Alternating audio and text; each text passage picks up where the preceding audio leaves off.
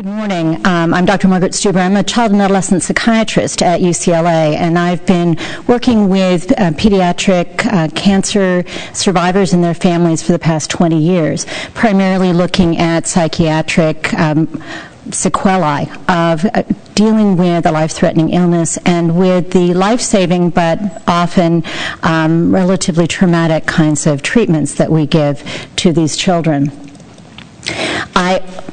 Well, it switched right over. You already know that this is part of the Childhood Cancer Survivor Study. So we're working with the same sample that Dr. Nathan was talking about. These are all people who were diagnosed between 70 and 86.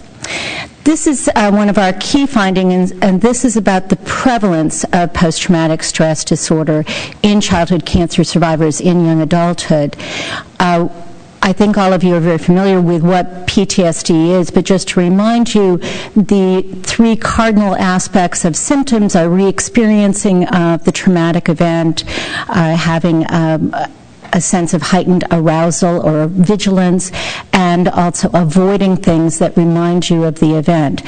What we found was using those symptoms and a requirement of impaired function and or clinical distress, we had 9% of our survivors who were still reporting this level of symptoms and distress many years post-successful treatment.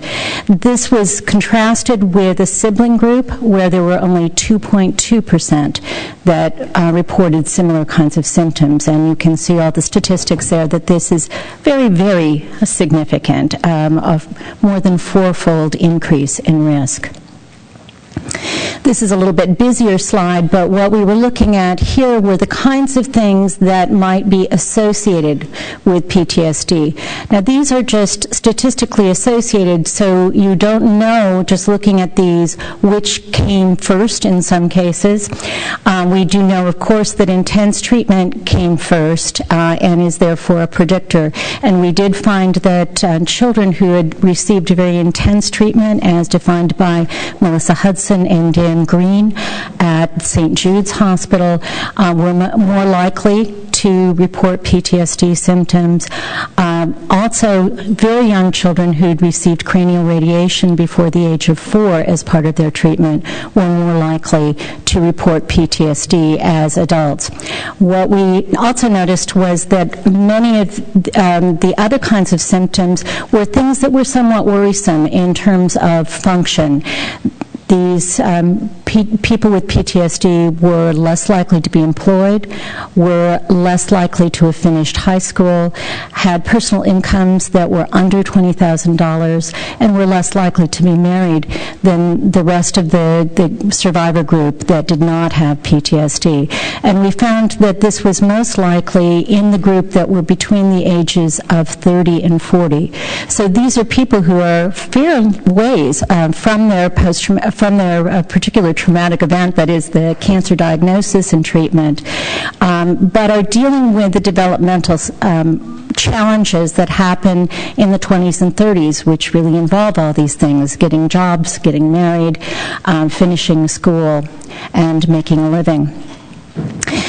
So the good news here is that over 90% of our childhood cancer survivors are resilient, are doing well, even though they have faced a life-threatening event and have often had treatment that went on for several years during their early childhood.